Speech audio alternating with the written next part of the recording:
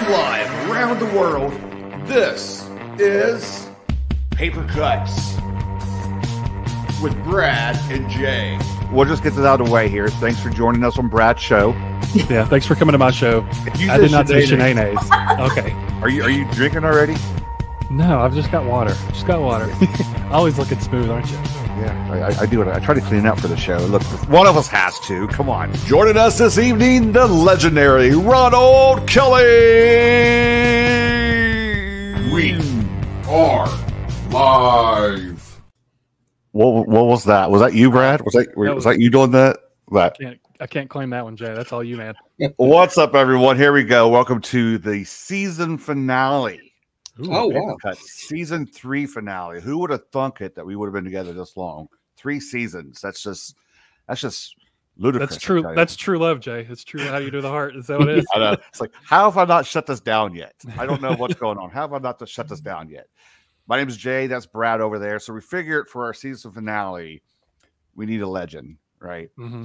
So that's what we did. We went out and got ourselves a legend for the season 3 finale. And it's always special when we get a repeat guest. Most of the guests are like one and done. They're like, screw this, we're not coming back. No. So we're always we try to message them. They're like, new phone, who this? I know. It's like right away. So we're always grateful and appreciative when we get like somebody returning. And that's who we have this evening. Everyone, please welcome to the show, Ronald Kelly. Ronald, good evening. Thanks so much for stopping by. What's going on, Ron? The check is in the mail for you. I'll be looking for it. Yeah. Just don't cash it for a while. It's not a very big check. It's like pennies.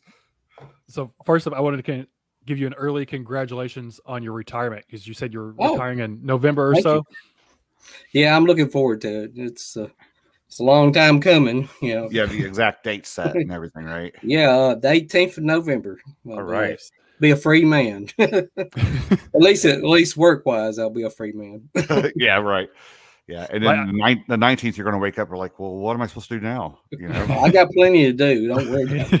He knows what he's doing. I can't. Your output is so high now. I can't imagine what your output's going to be when you don't have to go to work every day.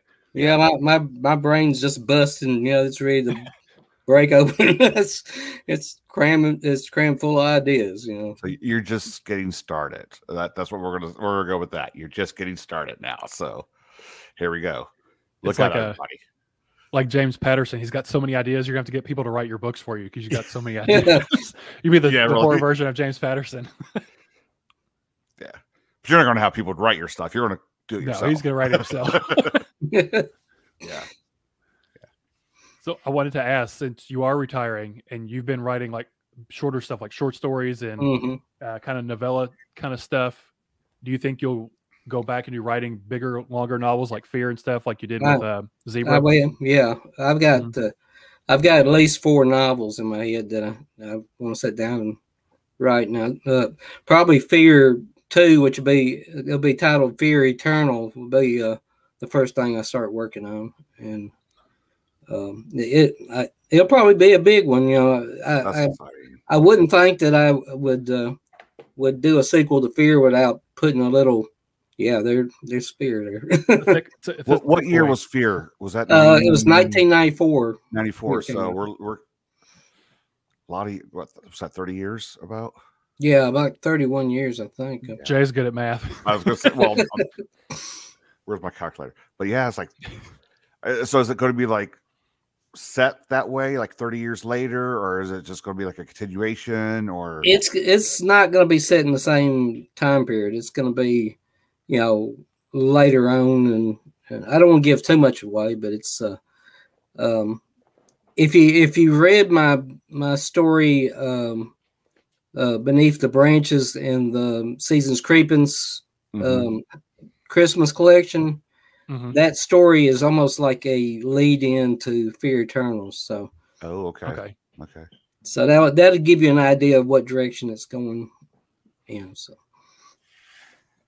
how long have you been thinking about Fear 2? Because you said just a second ago you didn't think you'd ever write a sequel for it. Well, not very long. Maybe the past year, because I never could get a solid grip on exactly what I wanted to do if I brought the characters back, you know, or at least maybe a couple of characters.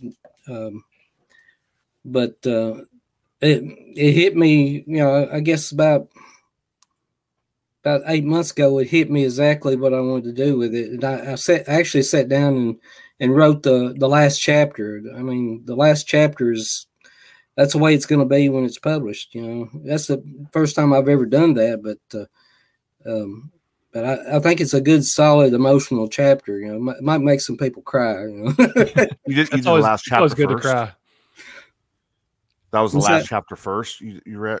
Yeah, that's weird because I've never done that before. You know? I've heard of people doing that before. Yeah, but that is. How was that experience for you? It's good because I don't have to worry about it anymore. Now you just have to figure out how to get there. Yeah. I mean, how to get there now. I just have to do the beginning and the middle, and then you know I've got the capper on, you know, done. So I don't have to worry about it anymore. It's a cakewalk. You'll get there. Do you think while you're writing it, do you think the ending will change, or you preset in stone that that's what it's going to be? That's how it's going to end. Okay. But, you know, up to that point, I don't, you know, I've got a beginning kind of mapped out, and some of the middle, but it's going to be a stranger book than the other book because, you know, lately I've been kind of incorporating some cosmic horror in my writing, you know, with Dead-Eye. Saga of Dead-Eye, and it's kind of gonna drift into Fear County. Maybe kind of explain why Fear County is like the most evil county in the world. So yeah, very sinister county. Yeah, because if you read Dead-Eye, they sort of go through Fear County at one point. I don't want to give too much away, but sort of a prequel to it in a way. I'll relate on that part. And let's see. William had a question up here. Any chance of Fear getting a physical reprint? And I feel like you teased that maybe in your newsletter the other day. Yes, we've got it in the works right now. Thunderstorm Books is going to put out a limited edition. Nice. It's going to be this is going to be a really special. I mean, I think it's only going to be a lettered one. So okay. But everything Thunderstorm does is pretty big. So yeah. This is going to have all the bells and whistles and some color throughout the book, and I'm actually going to do special remarks for all the books. You know, they'll all be, you know, it's not going to be a printed remark. It's going to be something I'm going to hand draw in the book and everything. So, awesome. Plus Brian Keene's done the introduction to it. So, okay. And Alex McVeigh's done a wonderful cover illustration, cover painting for it. So that's kind of appropriate because Alex does about 85% of my covers. So right, yeah. So I went to Alex and I said, I'm going to put Fear out again. I'd really like something that's really, you know, the zebra one with the kids hanging from still in the cave and the cocoons. That was okay. I mean, okay, but that was a zebra cover. So yeah. I wanted something that was more, you know, akin to the actual story, and I think he nailed it. I think everybody's going to love it. Is that the author's preferred edition that you teased at the end of the letter? Yes. Yeah.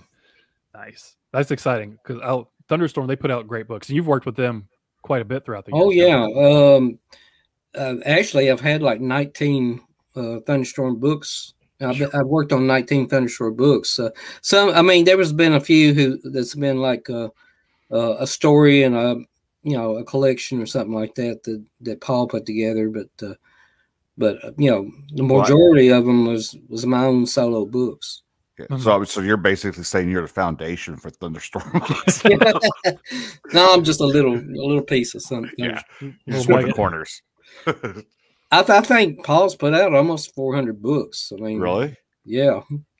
So yeah, I'm not. I think the last time I talked to him, you know, it's been a while, but I'm sure he's put out more than that since then. For the sequel, that's what we're going to call it now. For a sequel, do you have publishers knock on your door wanting to just grab it, or is that way down the line? I've already got you got that set up already. Yeah, Crossroads. Okay. Chris is gonna do it. Crossroads, they handle like 80% of my backlist, you know, zebra books and stuff like that. And they're really great to work with and really fast to work with. I mean, if I tell them, you know, if I want to put out a little collection of stories, you know, they usually have it, you know, ready in about a month and a half, 2 months, and we get it out there. So yeah, they specialize in something, getting some of the older ones back out and running, right? I saw that on Twitter. I think that that's what I think maybe their website says something about it too. So that's cool. Getting some of these older ones. I think that's how they started out, like getting, you know, the backlist, the old horror novels back into print. That's how mine got back into print when I came back, is they started putting them out. And that's cool, because it's like a whole new generation gets to check them out now too. Yeah. So. Yeah. I saw that you were talking about it in Southern Fried Horrified. I didn't realize they'd been around that long, because they were starting to do stuff in the late 2000s, mid 2000s or so, putting your stuff back out. Yeah, they put out pretty much all the zebra books in ebook, and did several of them in audiobook. And I think the first audiobook they did was Hell Hollow, but that wasn't a zebra book. That was a cemetery dance book. Actually, it was a zebra book. It was on Zebra's schedule. Yeah. When they shut down, and of course, when I came back in 2006, I actually had 2 full-length books ready to go. You know. Yeah, because you'd sent both of them to Zebra, hadn't you?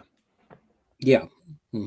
It was Restless Shadows and Hell Hollow was the 2 that Zebra had on their schedule when they shut down. So Richard Chismar, he called me right after I came back and asked me what I wanted to do, and I said, well, I'd like to do a novel and a short story collection, because I'd never had a short story collection before. And he put together Midnight Grinding and other Twilight Terrors. That was, you know, like all my small press stories from the mid 80s to the mid 90s. So that was kind of cool, putting all that together. And then we did Hell Hollow. Yeah. Nick here, your number 1 fan, Spooky Noodles. Apparently he hasn't read all your books yet. He hadn't read Hell Hollow, Nick. Oh, he's slipping down the list. Nick's in trouble now. Yeah. He's not your number 1 stalker anymore. That's just. I'll give him some slack. He's done enough for me. You know?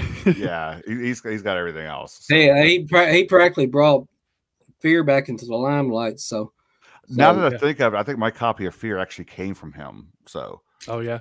Yeah. So he's working overtime. When I read it a couple years back, I think he's the one that sent it to me. So yeah. I'll give Nick credit on his book hauls when he would talk about your books. It was the first time I'd heard of your stuff before, so I'll give credit to Nick. Yeah, he's done good for me. He's probably turning really red right now too. Nick's a good guy. Yeah, I actually met him at Scares That Cares last year. You know, he came and it was great to see him. You know, he's a little nervous around me. And we know he's posted a picture everywhere. he's got it in his wallet now when he meets people. Hey, look who I met. You know, so yeah. Well, he says I give everyone that book. Every time he gets a copy of Fear, he gives it to somebody.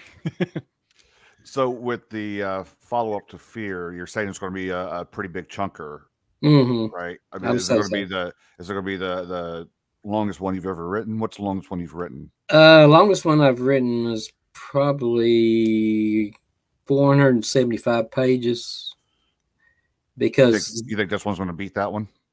I don't know. Nowadays I like to write smaller novels, you know, because back in the Zebra days, they pretty much, that's what they wanted. They wanted the big door stoppers, and they put a stipulation in their contracts where it had to be 450 to 500 pages, and sometimes it was a stretch getting there, you know. But I don't think the novella was around back then. If it was, you didn't hear about it. It was, but it wasn't. You know, it wasn't like presented. Like as a solo publication. You know? It was usually in a collection of novellas, like Dark Harvest back in the mid '80s and early '90s put out a series of hardcovers, and it had like 3 authors, and they all did at least 2 novellas in it.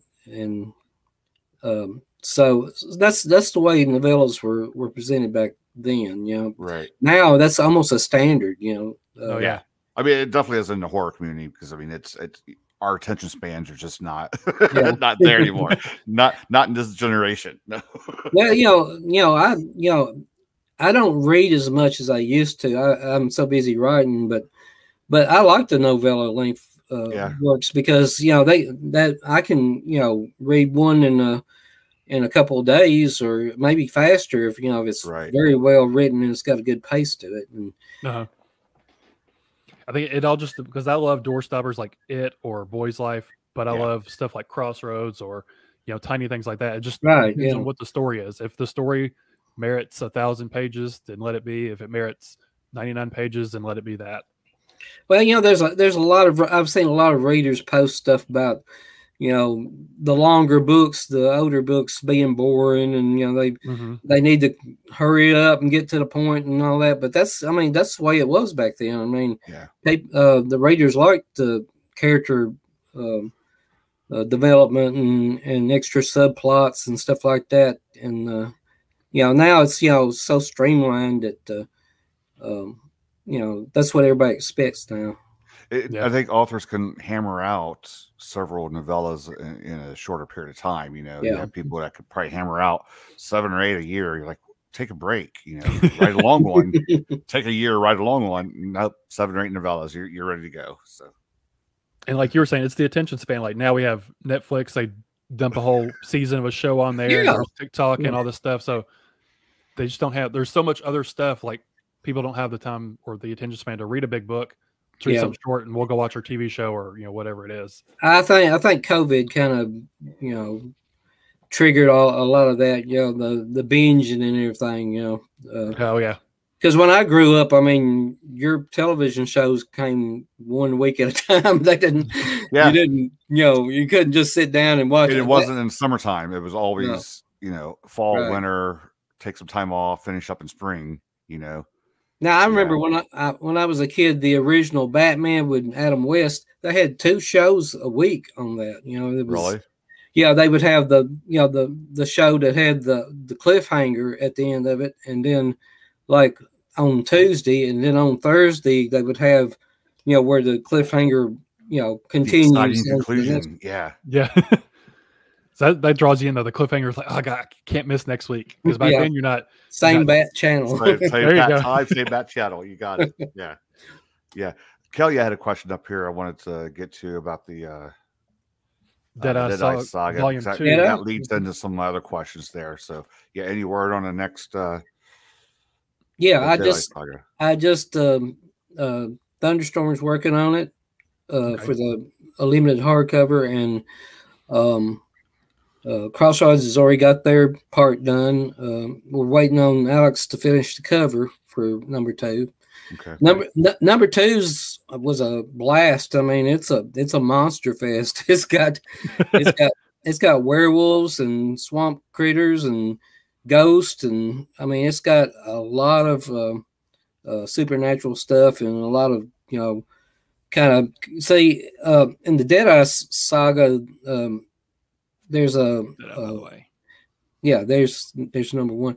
There's a dark witch called Evangeline, and she actually carries a Necronomicon with her, and she opens portals, and this portal called the Hole out of nowhere. She recruits like different old gods and creatures and stuff to fight Dead-Eye and his sidekick Job. So anything can show up in Dead-Eye. I even have some arcade mythos stuff coming. I mean, actually have the snake critter and from Fear and number 1 because they passed through Fear County. It's like a crossover. It's like the Ronald Kelly universe.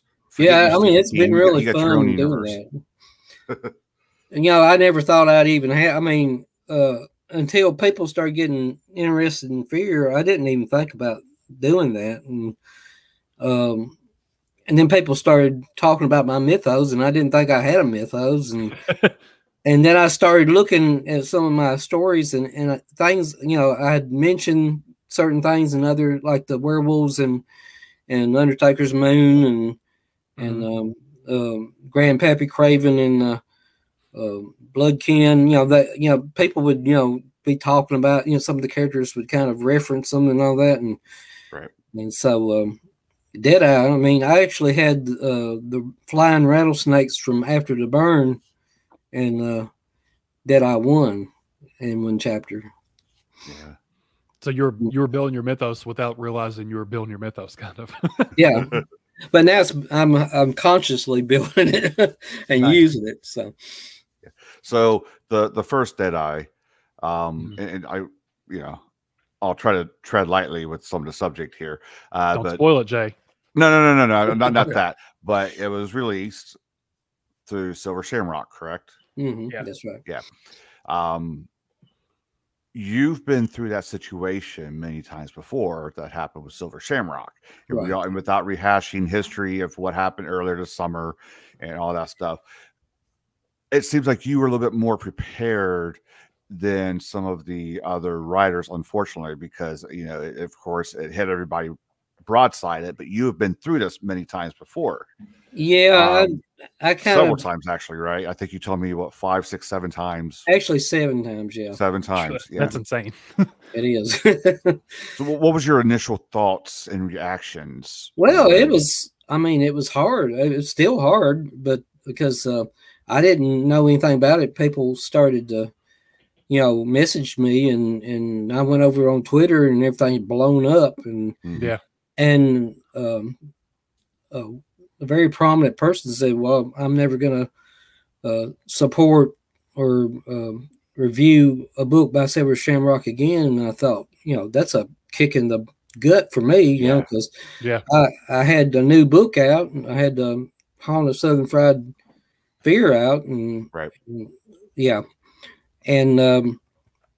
and it was actually, the pre-order was doing great and everything. And then this happened, and it just lost steam after that, because, you know, it was without a home for, you know, a couple weeks. And then, you know, Crossroads approached me, and we decided all the Silver Shamrock books would go to them. And I really credit Kenneth Kane for stepping in and getting everybody's materials to the publishers that picked up their work, and for helping to get our rights back to these works, because you know, it made everything so much easier than it could have been. It could have been a total disaster. Well, we all saw him working overtime on Twitter, telling people he was, you know, with updates and everything like that. So yeah. So did you get all of your stuff from Silver Shamrock? Is it with somebody else now? Yeah, it's all with Crossroads. And, okay. I'm glad you mentioned somebody had said they're not going to, you know, review a book from Silver Shamrock anymore. That's just that's taking it out on the wrong person. You know, that's totally taking it out. You know, I've actually kicking the author writer down. So I've actually had people tell me, "Well, I'm not going to buy that book from you directly because it has the Silver Shamrock emblem on it." Well, that just hurts me. I mean, it's my, if I have a copy of that book, you know, I'm going to get the money for it. You know, Silver Shamrock's not. Right. As for, I mean, they really put out some nice books. I mean, it was good quality books and everything, and it's just unfortunate, you know, that things went the way they did. Yeah. And this one, it was only out for, it actually came out for just like a couple days. Yeah. Was it out yet? About 2 weeks. I didn't think it was out yet. About a week before, I think. And I think Jeremy Hepworth's. Yeah, his came out just a couple days, I think. Yeah, a couple of days before. And then I think Tim McGregor's was due to come out like the next week, and his just never came out. And his finally got a new home. He talked about it the other day. Did any of the other writers that went through this, did anybody reach out to you for any kind of advice or anything? No, but I I reached out to them, and I just kind of assured them that things wasn't it wasn't the end of the line or anything like that, and I actually kind of referred some of them to certain publishers, and I actually went to some publishers and kind of I'm not saying I was like a go-between or anything like that, but right. But I would suggest maybe you should look at this author's work here. I think it'd fit real good in with your publishing line and all that. And so it was unfortunate, and I mean, there's a few that's just now starting to. I know Chad Luxby and who wrote the book Wormwood with him? Was it Tim Meyer? Tim Meyer, yeah. They just placed Wormwood with Crossroads, so okay, that's been a little while. I think they were looking for the right publisher, and Crossroads, they're very good. They put out a quality product, and the royalty cut is incredible. I mean, that's good.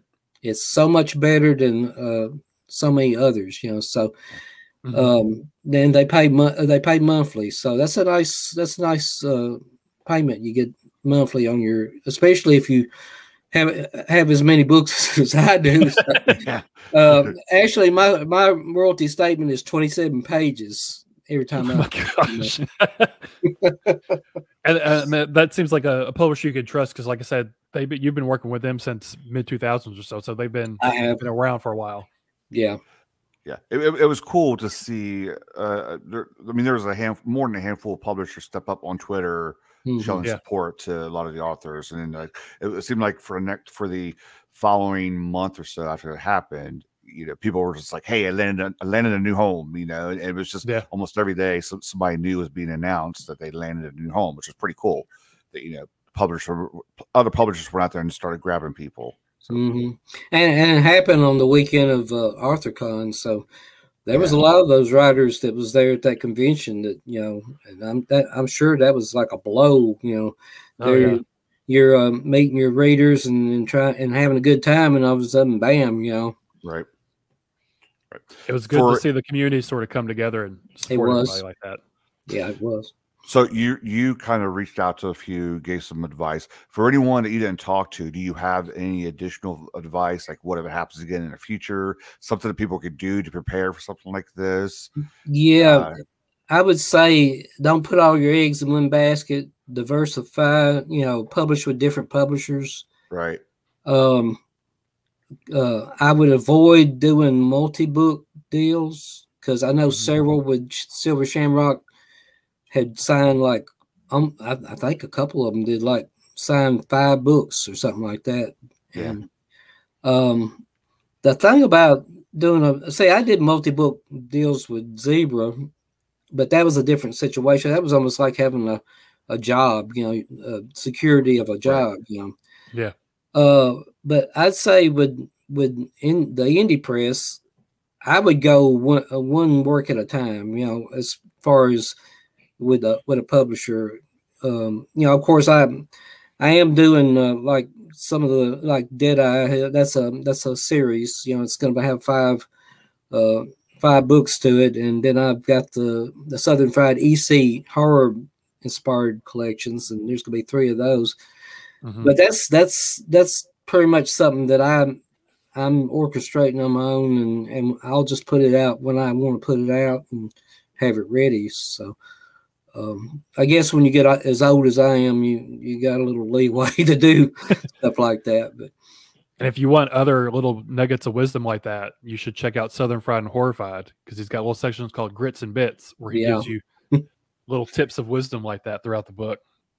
Yeah, I don't know how much they'll help everybody, but it was fun putting it together, and a lot of some of that stuff was stuff I'd tweeted on Twitter and put on Facebook, and I kind of collected it together, and there's a few longer pieces. There were some essays in that book, that might help people, and And so, yeah, it was fun, just telling my story and giving a little advice and doing some top 10 list of what my favorite stuff. And how long have you been working on that one?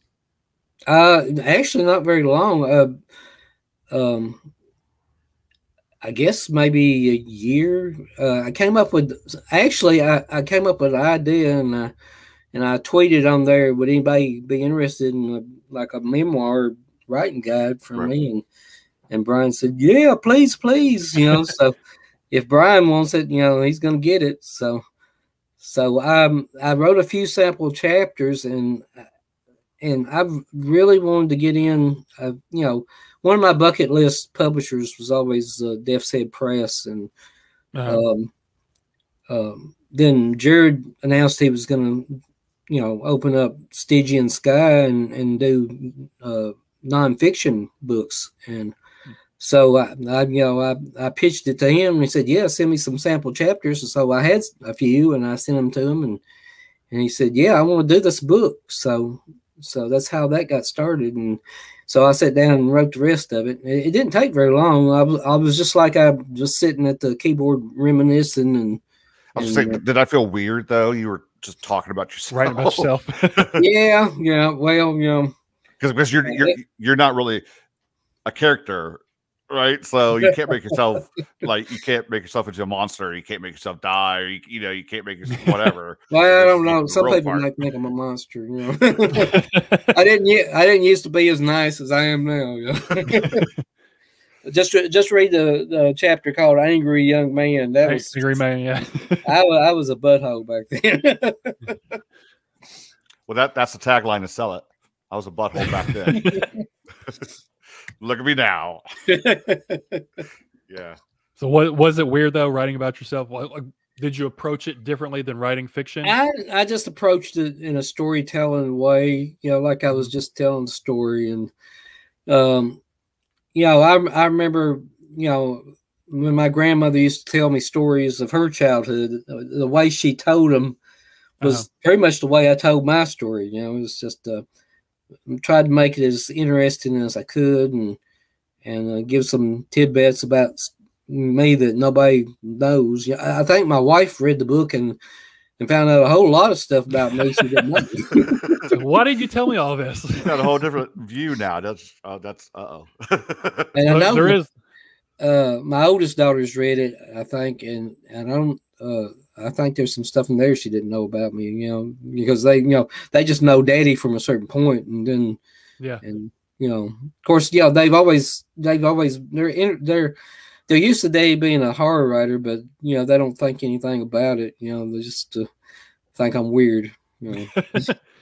Like I told you off air, like I liked all the little nuggets of wisdom you had, but more so I just enjoyed you talking about your growing up and your love of monsters and comic books and all that stuff. I was infatuated with it. It was fun. That got me through a lot of stuff. I mean, I was like the smallest boy in my class, and I was bullied constantly. And my monsters were my friends. I'd come home from school and I'd get my Famous Monster magazines, or I'd break open a fresh Aurora Monster model box and put it together and actually, when I reached like 11 or 12, I wanted to be a ventriloquist, so I had like dummies. I think you told us that one once before. Wanted to be a ventriloquist. So now that this book exists, people could do history reports about you now. Very cool.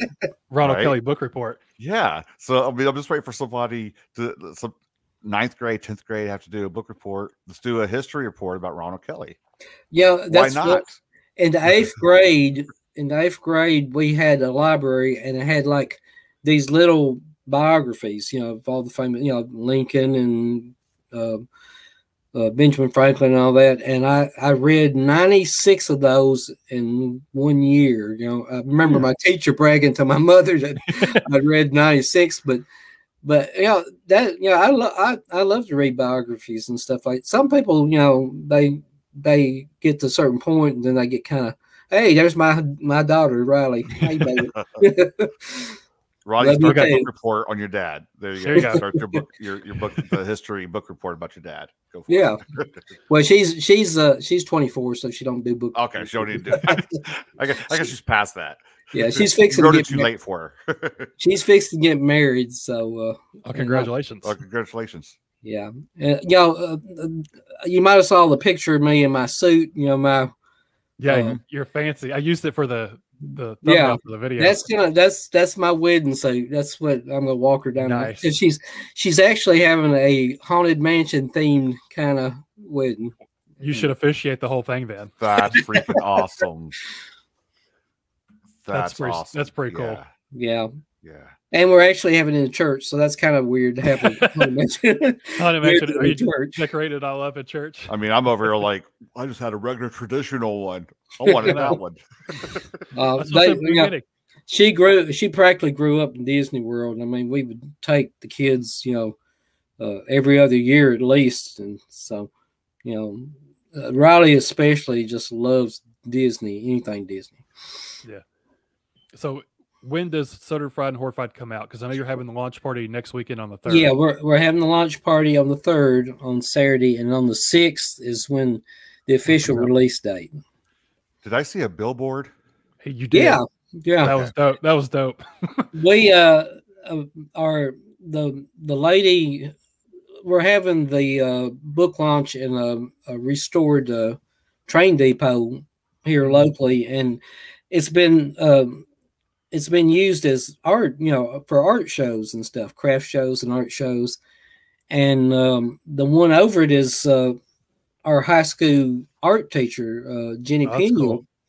And she's really been a big supporter of mine, and she put together that design for the billboard, and it's a community billboard, so it didn't cost us anything. Okay. And that's even better. and of course, the other night I had to stand out there for like 10 minutes waiting for mine to come back up. Just scroll through because there was all these real estate agents and like a cannabis shop and all kinds of different. So if somebody's not paying attention, they're going to call you to buy a house and weed. So. That's what, they won't find no weed with me. Like I don't sell houses, but let me tell you about these books. All right, there you go. Yeah. We sell you some books. I'll sell you some books. And you got you got Lynn Hanson's gonna be there, and Jeff Strand, right? And Rodney Turner, who does most of my audio books. So okay. And he's going to do some readings of some of my stories and stuff. So it's going to be cool, And I'm glad that that Lynn and Jeff agreed to come as guests. And that's going to be really neat, because we got a lot of people from the Books of Horror Facebook communities coming. And I mean, I've got people coming from Kentucky and North Carolina, and Dawn Shea from of D&T. She's going to come up from. Okay. You've done a couple of books for D&T. Oh yeah, after the Burns D&T and Web of Lasagne, the spider book. The spider book. I just refer to the spider book. Yeah, that's what everybody calls it. Yeah. So is this the first time you've had like a big launch party like this, like public launch party for a book? Say, Jared actually hired a PR firm, to help promote this book, and they've really, actually, they have gotten me. I don't know if they've gone through or not, but I've done a piece for Publisher Weekly and one for Rue Morgue. They'll probably be coming out. It's good. The Rue Morgue one's going to be 10 creature feature books to read for Halloween, and I just finished that and turned that in, and I'm working on a piece right now for Writer's Digest. So that was things, I didn't think I'd ever write anything for those magazines, because I grew up with Writer's Digest. I mean, yeah, that's about all you could find to help you with your writing, either that or the writer's market, the big thick hardcover book that had all the places to send your stories and to find agents and stuff like that. That's about all you had back then. That was the old version of Twitter. Yeah. Yeah, frankly, without all the fussing and fighting. Yeah. You know? All the unneeded drama and garbage. Yeah. Mm-hmm. Nick's got a question on here. Okay. How do you create your endings that rip people's hearts out? Sometimes. I told Nick that when I wrote Fear, I was probably thinking about him and how I was going to torture him with the ending. So, yeah. I get emotional with some of the endings, and there was some like the Buzzard Zone. I mean, I killed a lot of main characters in that book. I actually killed Michelle Garza from the Sisters of Slaughter. I had Michelle and Melissa in that book, and I had James Newman and his family in that book. And kill them all. And Michelle's the only one that got killed. I said, I'm going to kill you, Michelle. What, do you want to be bitten by a zombie, or you want to blow up? Because they were going to blow up. They were going to hold up in the Biltmore house in North Carolina and blow it up. And she said, well, just blow me up. I did, I think it's a lot of horror fans. It's their dream to get killed and killed in a book. Yeah.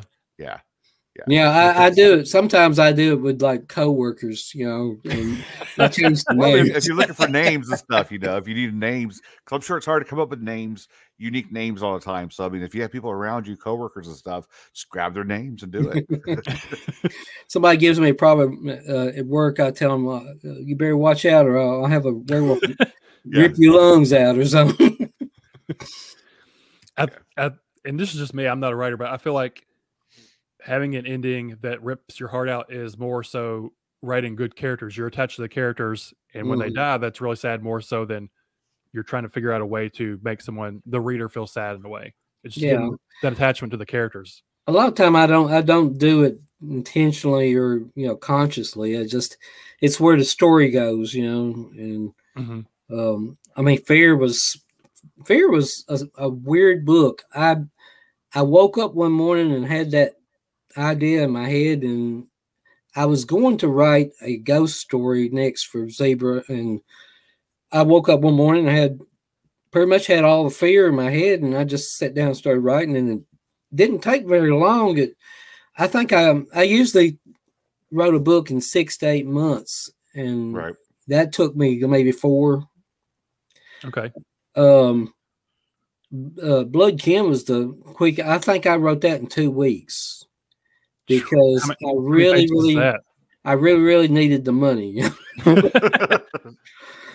Because Zebra would just pay you twice a year, and you didn't know how much they were going to pay you. And if that was your bread and butter, you wanted to get those books out, and you wanted to get multi-book deals, to keep it going. So that's why Blood Kim. But my agent told me, he said Blood Kim was one of his favorite books, and so I don't guess it suffered that it just flowed. It wrote really fast. So you don't feel like you rushed it on purpose. It just came out quicker. No, but it paid the rent. You had to get that story out, or it was going to explode. So just fast typing. Yeah. To answer Russell's question, he asked earlier, when will Fear be reprinted?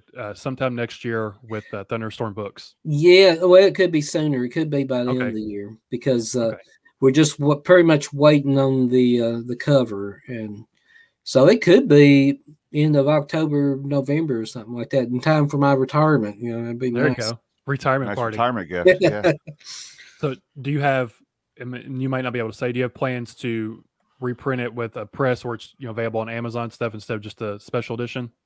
Well, we're gonna do the one Crossroads is putting out. It's gonna be it's gonna be the paperback version of the Preferred. It's gonna have the same stuff in it. It's just Crossroads is gonna it's gonna be hardcover, and it's gonna have lots of extra stuff in it the other one didn't. Okay. And you were doing are the chapbooks from Hell, are they with Crossroads or are they with somebody else? No, that's with Death's Head Press. Death's Head Press. Okay. Mm-hmm. And the first one's printed, and the other two are at the printer, so they'll be ready to go pretty soon. And so a lot of people pre-ordered them in the bundles, with all three. So they're still up for pre-order. Yeah, 3 of those ready to go. Mm-hmm. Yeah, Okay. they're actually mine's the first ones. I guess I had them. I had them finished really fast and got them to them, and so they've released mine first, which is probably a good companion piece to go with Southern Fried and Horrified. So, for those who don't know, what exactly are chapbooks? It's just a little book. Usually, it was like a novella. I mean, it was just a little thin digest-sized book that was had one novella or 2 or 3 short stories in it, and because back in the small press days, you had the little small press magazines with different stories, they're almost anthology-like, and then you had the chapbooks. They would put out a solo chapbook of one author, or maybe a collection of 2 or 3 authors. So yeah, that's. And then the chapbooks went away for a while, and then I came back, and it seemed like what used to be chapbooks are what the indie presses are putting out as solo works now. Because they were pretty much novella length. Yeah. Okay. So I mean, the terminology has changed, I guess, over the years. But like lately, that's an old term, but I think it's cool that Death's Head and Stygian Sky are kind of bringing some things back that kind of old school stuff like we used to have back in the old days. Because we're seeing that word floating around a lot more now on Twitter. Mm-hmm. Yeah, other people. Todd Caseling's done some of his own chapbooks, and I think Death's Head did a Lansdale one recently. Yeah, I think that was a limited. Are these a limited run, or are they going to be just always available? I'm not sure. Probably limited. I'm not sure. I hadn't. I'm not sure if they're going to be like some that's always in their catalog, or if it's going to be. Of course, they got several other authors that's going to do them. Jeff Strand and Candace Nola's got some, and Daniel Volpe and Aaron Beauregard, and I think Brian King and Ralph James White's doing some. So, and there's several others too. So, I mean, that's going to be several sets of chapbooks that's going to come out. And yours are called Somewhere South of Hell. Somewhere South of Hell. Actually, that was the title. I always wanted to put a Southern horror anthology out, and I tried to pitch it several times. I actually got it almost accepted by Little Brown, from one of the New York publishers one time, but we couldn't decide on a title, and they dropped it because every title I came up with they didn't like. So, and but I always think that everything works out for a reason. If it like I tried to pitch Dead-Eye to Berkeley Books in 1992 or 1993, and they were really interested in doing it, but they didn't think I could sustain like a monster of book. Because they were used to putting out 200, 300 books in a series, and I'd had Dead-Eye, battling aliens and Bigfoot and everything. But see, it worked out because years and years later, I'm putting Dead-Eye out, and I'm putting out the way I want to do it. I'm writing it the way. Because I'm putting a lot of dark humor in it. I have so much fun doing the banter, the banter between Dead-Eye and Job. It's almost like a Happy Leonard kind of relationship. So. That's your Happen Leonard. There you go. Job was funny. Yeah, that rhetoric between the two of them just comes natural. I think to myself, well, I don't want to write anything scary in these books. I just want to make it funny all the way through it. Well, I mean, now we need the Dead-Eye saga to become a series on Netflix. Yes, that would be wonderful. Yeah, Netflix, come on, I know. You're able. When we post this video tomorrow or tonight, we'll just tag them. Yeah, just tag them like every week. 50 minutes in, 50 minutes in, we talk about you, Netflix and Hulu and Prime and Shudder and whoever else is out. Whoever wants to pay for it. They need a good Western horror series. I think that would go over really well, because with Yellowstone and a lot of the Western kind of I guess Dead-Eye is kind of like my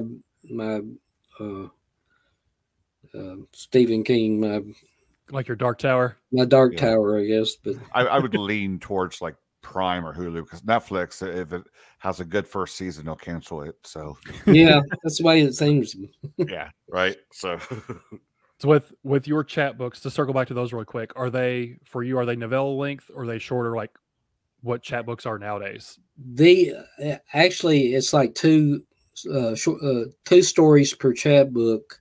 Okay. One's one of my old vintage ones. I picked out the best ones, the ones that gave me shivers when I wrote them. So it's got one older one and one new story in it. So okay.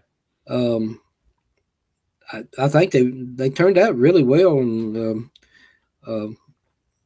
so I think everybody's going to enjoy them. It's some really dark rural stuff. It's not like splatterpunk or extreme, or it's just some of my Southern Fried stories.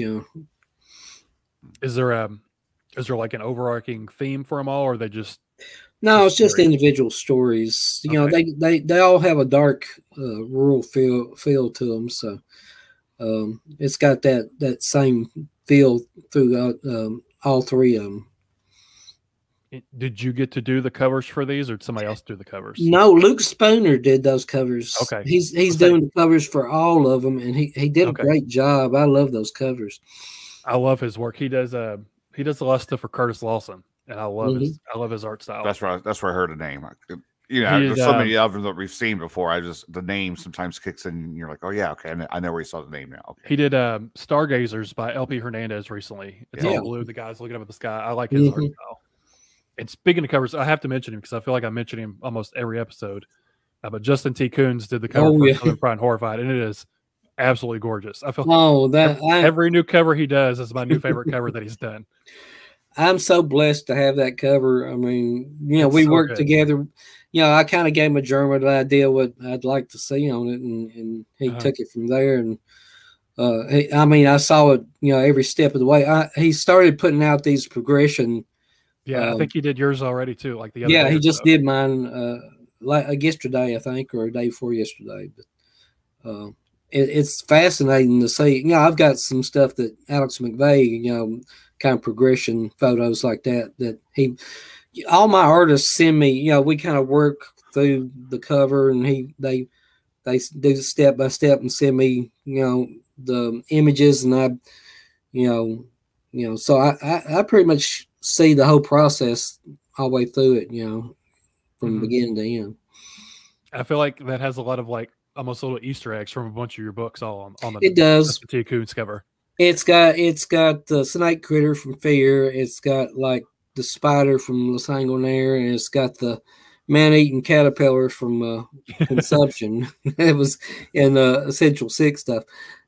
Consumption was an old story. That was I think I published that in 1988. With the man-eating caterpillar in it. And, that was one of those stories that gave me the shivers when I wrote it. I'd sit up late at night, and it'd be dark except for a little lamp or something like that. And I think I typed that on a regular typewriter, and you feel like something was going up the back of your neck. Up your neck. Yeah. Did you want Justin from the get go to do the cover for that, or did you? Yeah, I specifically asked for Justin for that. Okay. I said I want, but I had no idea it was going to turn out so beautiful. I mean, it's just. I love the color palette and everything about it. Oh yeah, yeah. He did. I mean, his color work is incredible. Anyway, I don't think I've ever seen the horror artist that uses like the really bold, bright colors that he does. But yeah, I mean, I couldn't be happier with the cover of this book. I mean, I'm just and actually he sent me the original painting, so I've got. I was going to ask, does he have an actual painting of it, which a lot of times they do. So yeah, and you'll be selling prints of that at the your party, right? Yeah, I sold a few at Scares That Cares, and I've got maybe 30 more to sell. So, anybody that comes, come get a copy of the book and get a print to hang on your wall too. Cool. Every one of his covers looks like a movie poster. They're great. It does. I think he's done a movie poster or two as well. Yeah, he did. I think he just did one for. He did Worst Laid Plans, I know, the anthology. Yes. And I think he did. I know he's done another one, but yeah, I love his style. Yeah, I do too. Yeah, he was tickled about the billboard. I sent him a picture of his work up there. Yeah, see his work up there. That'd be pretty cool. Yeah, Lynn. I showed it to Lynn Hanson. She said, "Can you imagine seeing your art that big?" Yeah, that'd be awesome. Yeah, it was cool. I love the detail of you with the typewriter on the front too. Yeah. I mean, it's you and all your creations. It's like, right. But if you will notice, we forgot to put a sheet of paper in the typewriter. But maybe I don't think I noticed that. Maybe I'm typing and it's just coming up in the air. Yeah, it's coming out. Yeah, that's what it is. It's new technology, a paperless typewriter. Right. Yeah, the horrors just hover around you. Yeah. So it seems like you have so many things done and ready to go and just to be released, but retirement's coming up. Mm-hmm. What are you going to do after retirement? Because these things you're talking about, they're ready to go. So you're saying, you're telling us off the air, you're telling us at the beginning of the show, you're ready to start everything else too. So well, I've got how many things you have ready to go in your brain that you just need to put on paper? Oh, I've got enough to last me till they shovel the dirt over my face. But we still got some of the Zebra books put out in paperback. We're going to be putting them out in the next couple of years, and I got more short stories to write. I think I'll do another Christmas collection. I don't think I can do another Halloween collection. I think I'm all Halloweened out, but I could surprise you maybe. But because at the end of the year, between the two Halloween collections, the Halloween Store and Mr. Glowbones and Seasons Creepings, I make a lot of royalties off seasonal horror. Between November and February, I get some really nice checks. So, for the writers out there, look into doing a Halloween collection or a Halloween novella or something, because people go back to them year after year, and discover them year after year. Would you ever think about doing another holiday themed, like a President's Day one? That holiday in February? I actually have an idea to do like a history one, like with like different, almost like alternative history kind of horror stories. I wrote a one called The General's Arm, where General Robert Lee dug up Stonewall Jackson's arm after it was amputated and took it to the seventh son of a seventh son and conjured up a whole new Stonewall Jackson, but he was an evil Stonewall Jackson, so okay. And so that was like a novella length, so I may put that in a collection with some other like history things, because that you know, I used to read books about the Bell Witch, and there was a chapter about where Andrew Jackson actually stayed at the Bell House and encountered the witch, and so I think that would be kind of cool to bring in some historical figures and write horror stories around them. I mean, it's cool. Historical fiction, but you're going extreme with it. You're you're totally changing history altogether. So yeah. Nick says a Thanksgiving one. That would be fun. Do some Thanksgiving horror. Thanksgiving or Easter. Maybe some kid bites into a chocolate bunny and there's something in there that shouldn't be in there or something. You know? Yeah. I could see you, because I know you're a big Civil War buff. You could do some like Civil War horror stories. I think that'd be fun. Yeah, I could probably do that. Because, you know, one of my favorite writers was Ambrose Bierce, and he wrote a lot of Civil War based kind of weird horror stories, you know. So yeah, I'd love to do that. You know, everybody does a lot of Western horror now, you know, splatter Westerns and stuff like that, but nobody, I don't know if everybody's scared to touch on the Civil War because, you know, a lot of people consider the Confederates to be almost Nazi-like, but you know, I had family fight on both sides, you know, during the Civil War, and I had several of them got, you know, hanged, and I actually have one of my great grandfathers was considered to be a Confederate spy, and actually fled off to the Old West. So that, I think that story my grandmother told me alone kind of motivated a whole lot of my interest in the way I write, you know, like Western horror and stuff like that. Yeah, I mean, and as you know, evil as the Nazis were, there's lots of Nazi horror out there, and you know, the Call of Duty video game, they have the mode, you know, Nazis or zombie Nazis or whatever it's called. So, and that's more recent than Civil War. So I feel like you could do Civil War if it's done tastefully. Right. Yeah. Yeah, I would. What's he say? Kurt Vonnegut, The Occurrence at Owl Creek Bridge. It's the best short story ever written. Yeah, I love that story.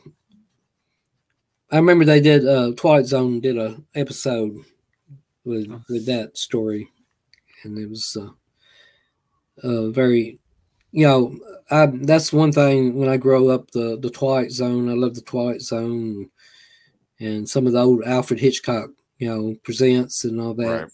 Right.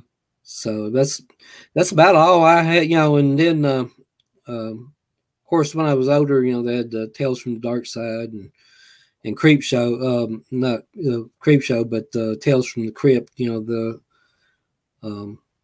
the one that had the old puppet looking corpse looking crypt don't you have a, did I see somebody with like a card or something of you, but it's similar to Alfred Hitchcock, outline? I think somebody was doing like an unpackaging that they got a couple of books from you and showed that card. That's pretty cool. When Justin's cover came out, everybody said, you know, that looks like Alfred Hitchcock, the Southern Fried Alfred Hitchcock. It was my profile and all that. So Alex McVeigh drew up this little, you know, Southern Fried, you know, Hitchcock. So I put it on a laptop sticker and I'll give it out with my, that's what it was. Yeah. That's awesome.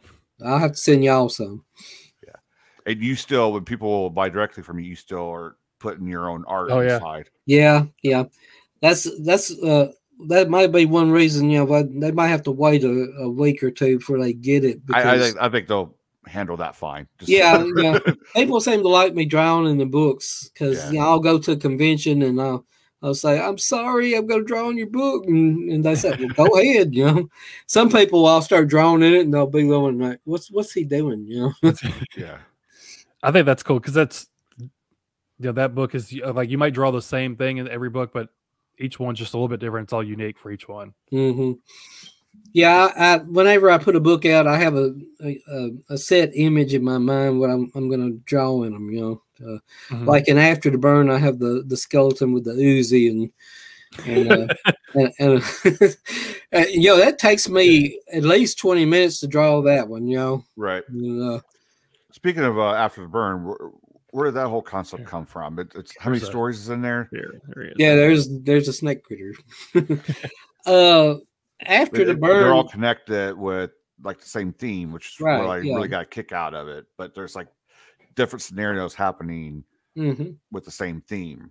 I got the idea for that because back in the 80s, I wrote a story called Flesh Welder, which was a post-apocalyptic, almost novella-length story. And when I came back in 2006, that was the first publication I had. We did a little chat book with that story and an interview with me in the back. And Zach McCain did the cover for that, and it just got the wheels turning. And I originally wanted to do almost like a collection art book with Zach doing a lot of the drawings in it and everything, but we couldn't get a publisher to pick it up because it would have so much art. We actually wanted to do color art in it, but then years later I pitched it to Paul at Thunderstorm, and he did a hardcover edition of After. I wrote stories and two novellas, and I think it was 6 short stories, and put them together, and we did After the Burn, and then we brought it back with D&T for a really nice paperback, and Zach did 17 pieces of art inside. So and I'm fixing one of my projects when I retire is I'm going to do a novel length. It's going to be a novel of After the Burn. It's going to be a sequel to it with some of the surviving characters in it. And nice. It's going to be called After the Burn Exodus. Okay. I can see that because because I mean, without giving away what happens in it, it's after the burn. I mean, you could figure it out, but you really see the evil within people come alive in it. You know, we're not talking like your typical monsters and stuff that you might have in some of the other ones. It's like the people, the real evil within the people just come out because everything's went to shit, you know? Right. I kind of stepped over some lines with that book. I put some stuff in there that, you know, maybe I shouldn't have, but you're just highlighting the people could go that low. Right. Yeah. I just was trying to think up. And I wrote that book at a time where I thought I'm going to have to step up my game a little bit because, you know, people were putting out, you know, extreme horror and stuff like that, and I felt like my fiction was just a little bit watered down compared to some folks. So I just pulled out all the stops and wrote After the Burn. Do you think it's one of Brian's favorite books of mine? So Brian Keene's favorite books. So do you think it's your most extreme thing, or do you think the stuff in Essential 6 stuff is Essential? There's a lot in After Burn that's pretty extreme, but there's a lot in Essential 6 stuff that I've crossed some lines with some of that too, like the nipples and Dad's toolbox was one. I mean, just the title alone, you know. But that was weird because I had an idea for a story. I thought, what if a kid got in his dad's toolbox and found a baby food jar, and it had 2 human nipples in it, and that's all that came to my mind. I couldn't think of anything else, so I wrote it on a piece of paper and stuck in a jar, and so years later I found that piece of paper and I thought, what the crap is this? You know? But then the wheels started turning. I knew what direction it needed to go, so you know that was a good thing. If this show ever, if this show ever dies, you know, at least we could say Ronald Kelly said nipples on our show. It's funny that you found that note years later. It's like, why did I write this? What is this? You know, I had a coffee can back when I stopped writing for 10 years, and I would get an idea in my head and I'd write it down and I'd stick it in that coffee can. Well, like two or 3 months ago, I found that coffee can again, and it's crammed full of ideas. So that's where all the ideas are coming from. Yeah. Well, I hadn't even gotten those out yet. I found the nipple one, He's just scratching the surface. This is gonna be crazy next year. I think the day I retire, I'm gonna dump that out on my desk and go through it and see what's there. You know, maybe that'll be another 10 or 12 years worth of stuff to work on. That'll be fun to go through that and like see if you remember some of it. Some of it's like, why did I write this down? That kind of stuff. Yeah. Or if you interpret it the same way, maybe you do remember it, but maybe it's changed now to stay with the way today's society is. You know, it might have been cutthroat at that time, but now, like you said, everyone's releasing more extreme things, and you feel like you may have to keep up. So, making a few adjustments, you know, we'll see what you bring us. So, I like to write the extreme stuff, but I like to write my nostalgic kind of fun. You know, I like to have fun when I write. I don't like to put a lot of dark, angst-ridden, stuff in mine like some horror writers do. When you have a cardboard skeleton coming to life and skinning somebody and walking away with their skin. That's the kind of story I like to write. It's got that pulp fun extreme to it. Yeah, pulpy fun extreme. Right? That's the new genre. We just created it right now. Fun extreme. I'm basically a pulp writer. I don't deny that. I mean, I came up with Zebra, and they're about as pulpy as you can get. And like those are still my like the 80s horror movies, which are like pulpy, cheesy. They're my favorite horror movies. There's just something about them that I don't feel like can't be replicated today. They're just different. Yeah, you're right. I don't think they couldn't pull it off like they used to.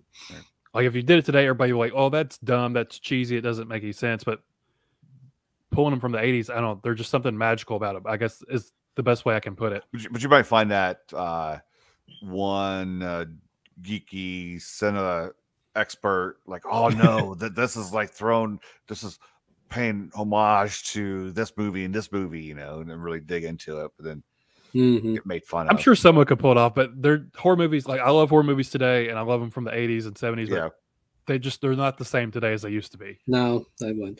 I grew up. I was going to a theater when John Carpenter was big, and I saw Halloween and The Thing, and I actually saw The Thing with my mother. My mother loved horror movies, and she would Daddy wouldn't go to the horror movies with her, so she'd take me, and I was like 11, 12 years old, and she'd drag me off to see Let's Scare Jessica to Death or House of Dark Shadows or something. And when so now we know where you get this from. Yeah. And when The Thing came out, she got to the part where the guy's head pulled off and turned into a spider, and she just got up and left. She said whoever made this was on drugs. So so she got up and left. And I watched the end of it by myself, But I think that was the last horror movie we went to together. She gave up after that one. I think so.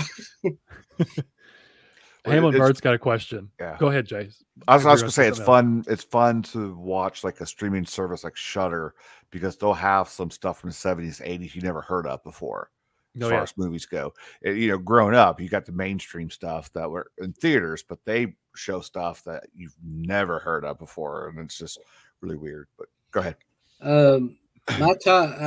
My top movie that I love is Creature of the Black Lagoon, because that was the first one I saw at the age of 6, and that just up until then I'd only watched we and Captain Kangaroo. I'm showing my age here, but we had there was a show after school, and they showed all the Universal horror movies and the 50s sci-fi horror movies, and the first one I saw was Creature of the Black Lagoon, and it got me hooked.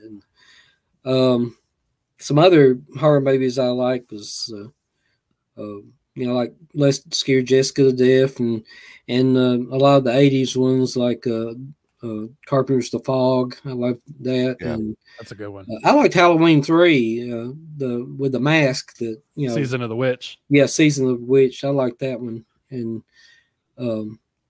so I would watch all those in the theater.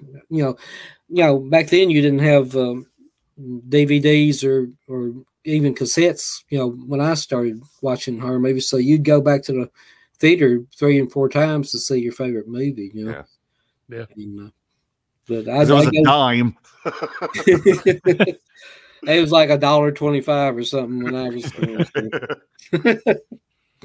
Do you like the Scream movies? Have you seen the Scream movies? I've never seen a Scream movie. You know, I guess I need You're to not sit missing down. anything. I don't. Yeah, I'm pretty much like Jay. You know, the kids. I mean, the kids are teenagers now, but I just, you know, my wife, she likes her Hallmark movies. She don't like. After we got married, one of the first movies we went to see was Silence of the Lambs, and I think that kind of did it for her. You know, she that kind of ruined her. She didn't want to watch, and we went and watched Cujo too. She didn't like Cujo very much. I took my wife's parents to see Saw, either Saw 1 or Saw 2. I think Saw 2. That was a horrible mistake. I don't remember if we were married yet or if we were engaged, but they wanted to take us out to the movies. And I don't know how I was able to pick, but I think it was Saw 2, and they won't let me live it down. That was how many years ago, and they won't let me live it down today. So. That's a great voice. Impressing dad. You don't take your in-laws to see the Saw movies. I will recommend the first Scream movie is really. I think the first Scream movie is great. You should definitely check that one out sometime. Yeah, I'll have to do that. It's very meta on sort of the rules of surviving a horror movie and stuff. Oh yeah, the first one's fine. First we one's didn't good. need the other 5 or 6 or 7. They're making a 7th one too because Sidney Prescott's not going to be in the new one. We don't need them. We don't need them at all. So, real quick, I wanted to go back to After the Burn because you mentioned that you felt like maybe you went too far on certain things. Yeah. Do you ever regret writing anything like that? Like, I shouldn't have done that and wish you could have done it different? Or you just sometimes out there. Some of, you know, I've got like 2 different kinds of fans, the ones that like the extreme horror that I do, and some who like, you know, fear and some of the more traditional ones. And I'm afraid sometimes I think, well, they're going to get a hold of After the Burn or Sexual Sick stuff, and they're going to get so disgusted they're not going to want to read that stuff anymore. So, you know, there's that, you know, kind of thing to think about, but everybody seems to, you know, I kind of give them a warning. I say, well, you know, you might not like this as much as the other stuff because it's got more of a kick to it, you know. Well, I think After the Burn was obviously it was on the extreme side, but it had reasons for it. It wasn't gratuitous. It wasn't like just trying to one up itself. It wasn't, you know. I didn't do gore for gore's sake. You know, right. And again, I mean, I've said it a billion times that I don't care for the gore for gore's sake. I don't care one upping yourself chapter to chapter. If there's a reason behind it, if it fits with the story, then and that's one reason why I was able to get through After the Burn. Yeah, it was a little bit more extreme than what I normally read, but I enjoyed it. I looked at it from a different perspective for it. So yeah, I saw your review of it, and you was kind of I don't know what I just read. You know? Scarred me. It scarred me. Yeah, well, some people get an opinion of old Ron, and they think they know me, and then they read something like that, and they don't really know me at all. You know. Jay, you're talking about that, and that one, the people are really evil, and you talked about a lot in your memoir that you like sort of black and white characters. You don't really like the in between. You like good, evil characters. I guess that's just the old school in me. That, you know, I like the traditional good versus evil stories. I mean, that's pretty much what I write. But you know, when it comes down to short stories, I mean, a lot of times the protagonists don't come out well at the end of the short story. You know? Yeah. Good doesn't always have to win. Yeah, some people say I don't like your short stories. I didn't know what happened, you know, to the characters. I said, well, that's basically what a short story does. It brings you up to a certain point and then leaves you hanging, and then you kind of have to work it out in your head what happened, you know. Or I like when the bad guy wins. I don't think that happens enough. I love when the bad guy wins. I don't think that happens enough. Like, yeah, see, if I had a book. If I had a book where the bad guy wins, I'd have to write another one where the protagonist came back and say, right, you know. You got to even it out, or the world's not. You got to do a trilogy. You got to do with your middle ones. Yeah. Empire Strikes Back, where the bad guys win, then the good guys win in the final one. Yeah, I actually, when I was writing for Zebra, thought I was going to do a trilogy of Blood Kin with the, because I had the whole second book worked out in my head, so I may sit down and write a sequel to Blood Kin. Do it. You're going to have the time. You may as well do it. Yeah. Because they were at the end. There was one character who was still a vampire, and I always thought it would be good to have like this clandestine group of religious leaders, like one's like a rabbi, one's a Catholic priest, and one's a Baptist preacher, and they go fight vampires and kind of turn vampires back into human, that, you know, by some process. I thought, well, that might be something to bring in the second book, you know. There you go. Brad, you love vampires, don't you? I do. Vampires, just, you could say vampire, I'm automatically interested in the book, regardless of what else it's about, as long as there's a vampire in it. Except Twilight. I haven't read the book. I was going to make a joke about Twilight, but he said except for Twilight. I haven't watched those or read those, and have no interest. They were kind of they were strange vampires. I never read any of the books. I saw the first movie, I think. But do you think Twilight kind of messed up vampires, kind of like The Walking Dead messed up zombies? Or I think so. I think so. Yeah. Just kind of took people, you know, interest out of it because it's just over the top. Yeah, for two different reasons. Walking Dead is oversaturated because everyone was doing zombies, and Twilight was just, it was so different. It was like this romantic, glittery love story. Just turned people off on it. Bright lights and perfect hair and sparkling. The one guy was a werewolf, right? And I never watched it. That's just for the previews. I mean, I never watched. I don't know the full history of all that. You got three old dudes here talking about Twilight. And if you like it, that's great. You can like it. Just, it's not for me. I won't knock you if you like it, though. Well, I will. You will. I will say, last time you were on, just to segue into something different, we'll get away from Twilight. Last time you were on, I think we asked you if you'd ever collaborated with anybody, and you said no. No, but not at that point. But now you're collaborating with someone right now, aren't you? Yes, me and James Newman are working on a book, and it's not a horror book. It's going to be a dark crime suspense book. Very brutal. You know, James is good at writing those kind of books anyway, and me and James, we knew each other for years. I actually, after he had his accident where the tree limb fell on him, I went out and saw him in North Carolina and all that, and we kind of lost touch for a few years. And then I think he was on the Dead Headspace podcast and talked about fear and all that, and I got back in touch with him, and we just kind of brought up that, you know, we'd like to write together, and we came up with a good idea, and so we've got about a third of that written, and we actually have a publisher interested in it. I can't tell you who the publisher is right now, but that's for the Patreon after show. You got to pay extra for that. Yeah, I've been segueing into crime stuff the past few months. I'm really starting to really get into it, so I'm kind of excited about that. Yeah, it's pretty dark, you know. Yeah. And you know, I've always been a solo act. You know, I don't know if it has to do with you know pride or but ego or something like that, but I always like to drive my own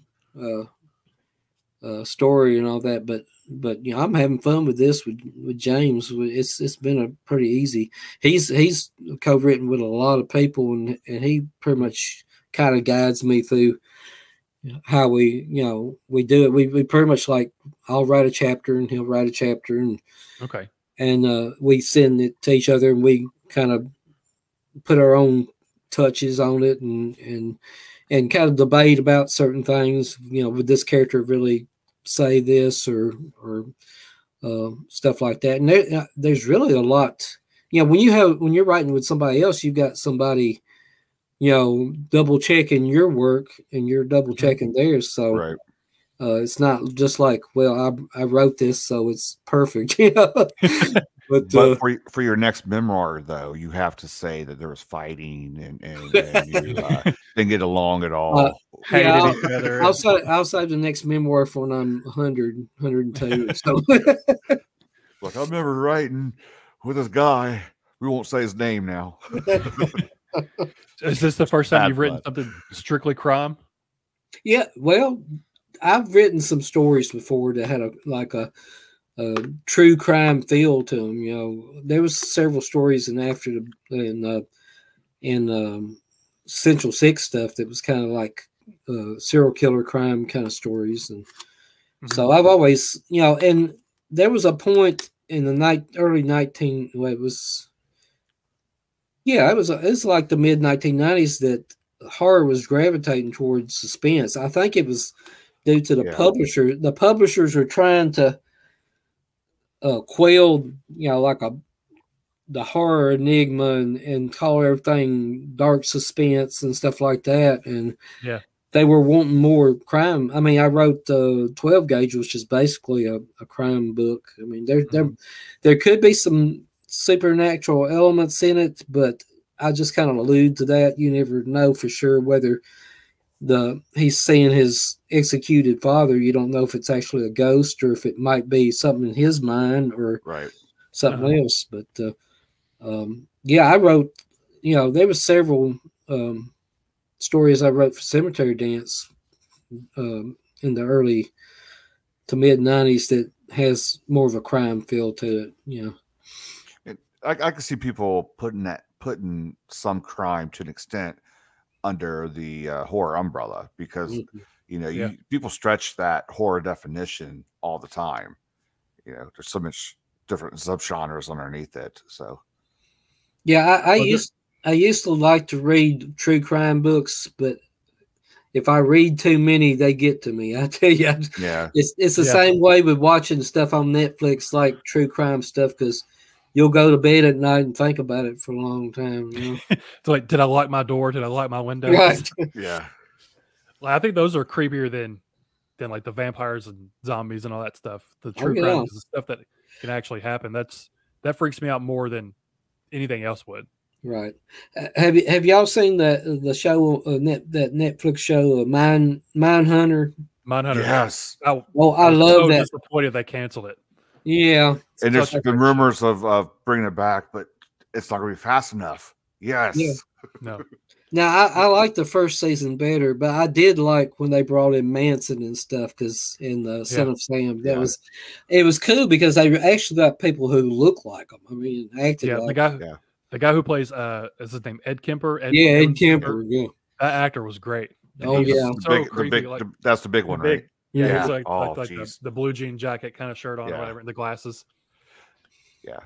Yeah, I'm going to have to sit down and rewatch those 2 seasons because, I mean, I just like the way it was, I mean, the way it was presented, how they were, you know, kind of interviewing the serial killers and then kind of drifted into different cases, you know. Yes. I love that show. Yeah, the first season I could see why you like it, the way it was set up, and then the second season it was like, okay, we're gonna put a bit more money into it. The killer in Atlanta was season 2, right? Yeah. It was almost, and the storyline with the little boy, you know, got killed, and his, you know, his son or whatever, his adopted son or whatever was involved. That didn't seem quite. That seemed like a stretch to me, you know. Yeah. It seems like this goes back to my comment earlier about Netflix. It's like they add too much to stuff sometimes. Yeah, you know? Sometimes I kind of think, well, that's a good thing. We'll expound on that, but it kind of sometimes it goes beyond, you know, what everybody wants. Actually, yeah, because that storyline didn't do much for the. I mean, they did try to put in that he's got the serial killer gene or whatever, you know, but it didn't do much for the cases that they were investigating. I didn't. Right. Yeah.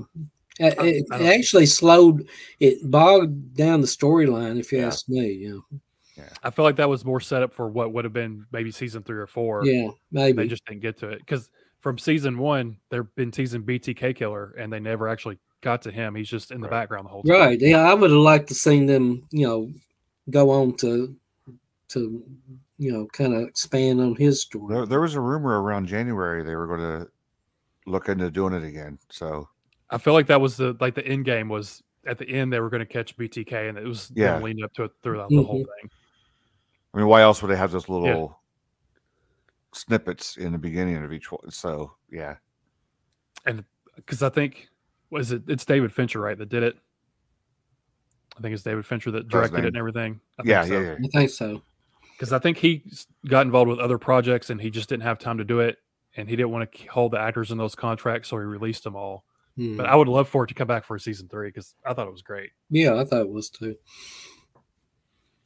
Nick's got a question for you. Do you have an underrated author that you think deserves more props? Well, there's a lot of them out there, right? Really. If you could name one, so you're not here all day. I really love Bridget Nielsen's collection. She put out Bouquet of Viscera. I thought that was really, it's a beautiful book. I mean, the interiors, the cover's great. The cover's great, and my wife almost bought a dress with that cover on it because Lynn does dresses, you know, she does dresses and stuff. But Joyce bought one that had the spats that made the skull kind of design. So she's going. Sorry, go ahead. Yeah, Bridget's one of my favorite new authors, and I really like Christopher Triana, his work. He's good. And Daniel Volpe and Aaron Bogard. I like their work. They have some extreme stuff. And Patrick C. Harrison III, I like his work. He can get really down and dirty in his stories. The cover for his new book, I think it's called Grandpappy. Grandpappy, yeah. I hadn't read that yet. Gnarly foot. That's gross. One of my kids said, "Daddy, that looks like your foot on that." I said, "Thanks a lot." Yeah. And Bridget, she's going to be at your party. Yeah, right? Bridget will be there with Jeff and Lynn, and she's going to be signing copies of her book too. So, and I was hoping James Newman would come, but he's traveling on with his job that weekend, won't be able to come. So, you got to fire him as a co-writer now. He's out. That's going to be in the memoir. Watch why they broke up. Yeah, he didn't come to my party. He's out. Yeah. So keeping along with that, before we hop into this question, but keeping along with that, those are some of the underrated ones you think needs more attention. With all of these projects you have coming up and after retirement, what's going to be successful to you? Does it even matter at this stage because you already have this reputation, or do you think you need to make each one of these a big hit?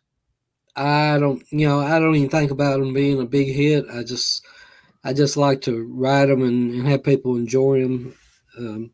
I tell you, some of the older books are really, I mean, I put the Darken out, which was something out there. Zebra put it out as something out there.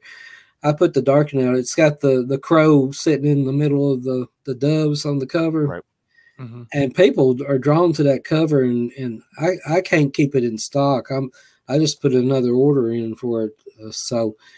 I hope they like the book, because that was a really weird book. That was, Zebra didn't know what to do with it because it's got like fantasy and horror and science fiction elements all through it, and so they didn't know how to market it. But it's a favorite of mine because these changelings in this book can turn into anything. They turn to like the Frankenstein monster and dinosaurs and ninjas and anything you can think of. It was a wild book. I never realized those were doves on the cover. I thought it was a crow in a bunch of eyeballs is what I thought. Well, actually, every time I look at it, I think it's a crow with a bunch of boobs around it. We got Ronald Kelly to say boobs and nipples Boobs on and nipples. our season finale of season 3. No, just don't tell my wife, okay?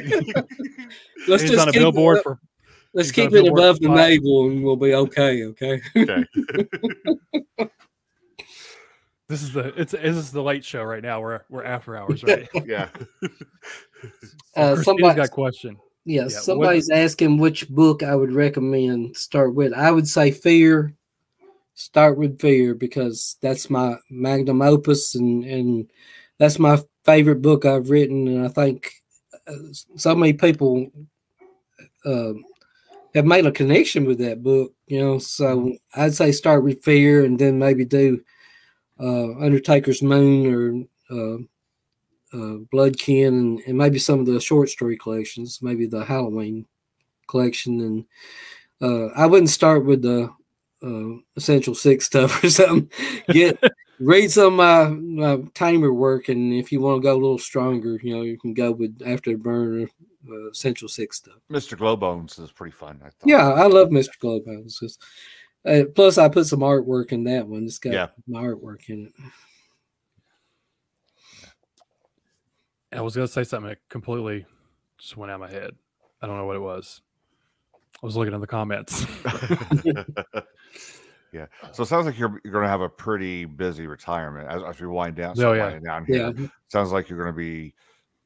I mean, it sounds busy, but it's going to be enjoyable for you because I could just see all of these projects you just want to get out there and you know, give to us to check out. So it's going to be interesting to see all of your projects come to a head, and you know, once you take over the horror universe here.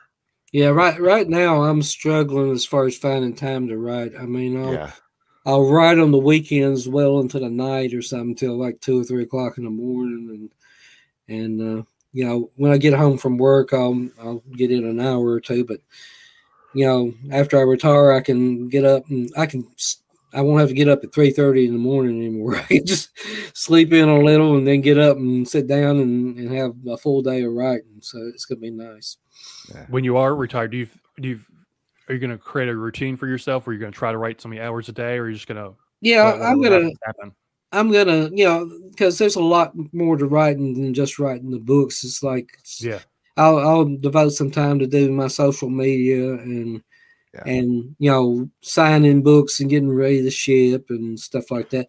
Well, I think you got to take a break too. So I mean, enjoy your retirement. You got to take a break. Oh yeah, step away from everything. And no, I'm not gonna kill myself trying to write books or anything like that. I'd like to, you know, me and the family love to travel and all that. You know, we went out west before COVID, and we drove all the way to California and back. You know, which was cool. You know, it was a long drive. That's a long drive. We rented a van and brought it back and had 8,000 miles on it. So I'm sure the rental company loved that. Yeah.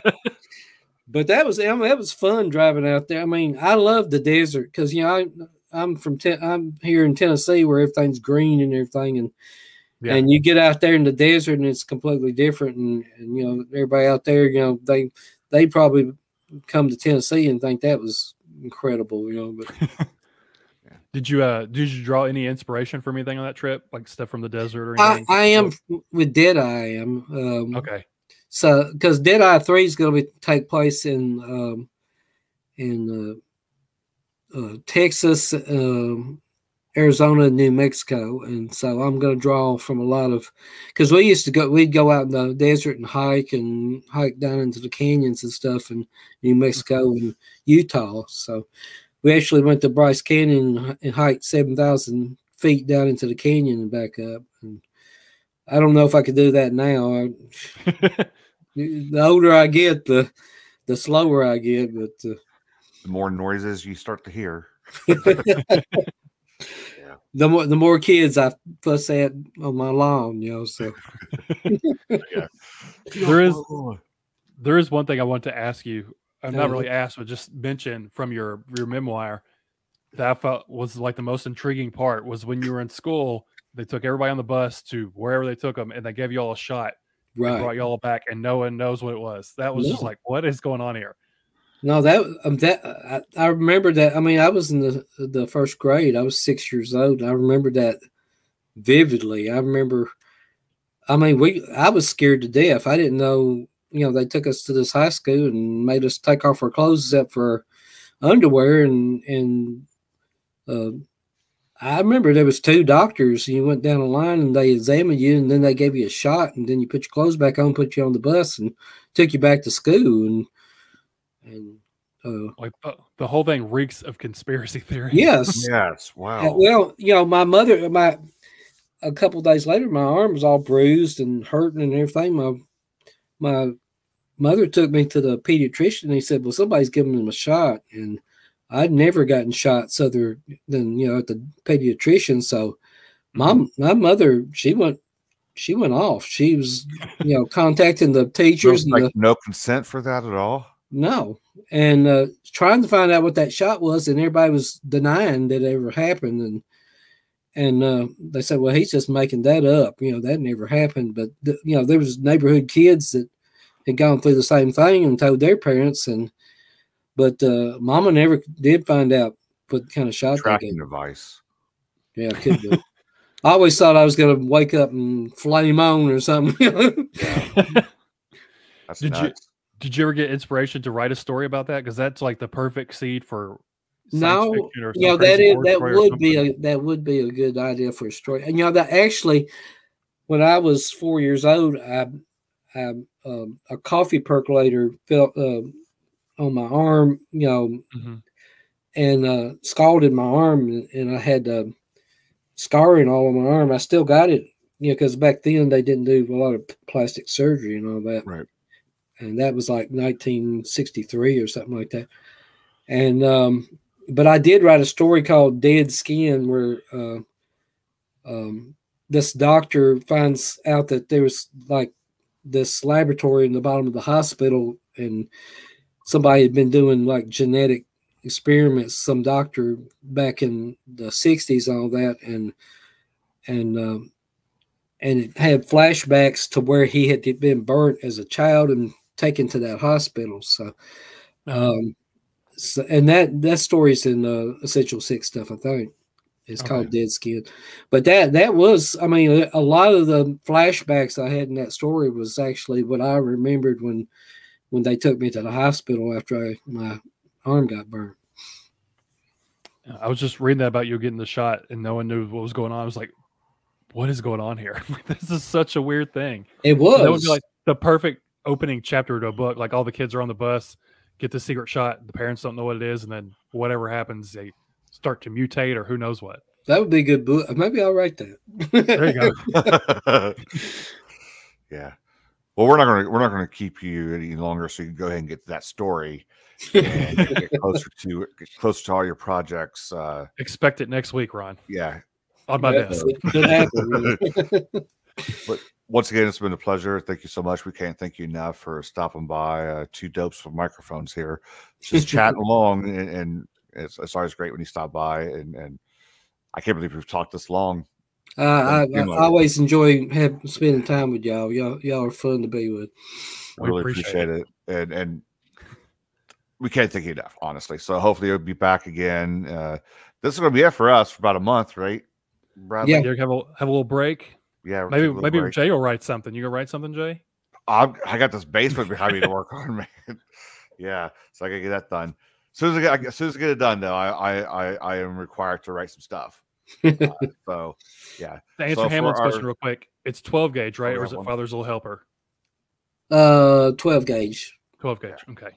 Yeah. So Father's Little Helper. Well, title, right? Zebra named it Father's Little Helper, which I hated because I thought it sounded like a children's book. But yeah, I'm actually to blame for that because I part 1 of that book I named it Father's Little Helper, and they thought, hey, let's use that as the title. So that was my fault. I thought it was funny in your memoir, like when you were going through all your Zebra books, you're like, yeah, this was the original title, and I hated the one that Zebra picked. And this was the original title, and I hated the one Zebra picked. That was always a you didn't know until you got the cover flat what the cover was going to look out, or what the title was going to be. Yeah. I guess the best one they did was Fear, and I guess Bloodkin was theirs too, right? Or was that the original? Yeah, but the thing about Bloodkin, the back cover copy is nowhere near what the story is. Doesn't do it justice at all. No, it's like a whole different book. Decoy. Yeah, that's like people mad. Like, I thought it was about unicorns and rainbows. That's like the Jack Ketchum book, The Girl Next Door, with the skeleton with the cheerleader outfit on the cheerleader. Like, that's not what this book is. It's nuts. All right, everybody, everyone in the chat, thank you so much for stopping by. I really appreciate it, for your support, all this stuff. Ron, again, we can't thank you enough. Thanks so much for hanging out with two dopes here. Totally thanks for having me. It was a pleasure. Thanks for coming on. That's going to do it. This is a wrap, everyone. Until we meet again. Glad you got to see me. On September Stay 6th, safe. go by Southern Fried Horrified. It's an excellent memoir. And of course, we'll be talking about it on Twitter and promoting it and all that stuff. Until then, till next season, everyone. Season 3's a wrap. That's the way the cookie crumbles. Love you, Jay. I know you do. Love you guys. Love you, Ron.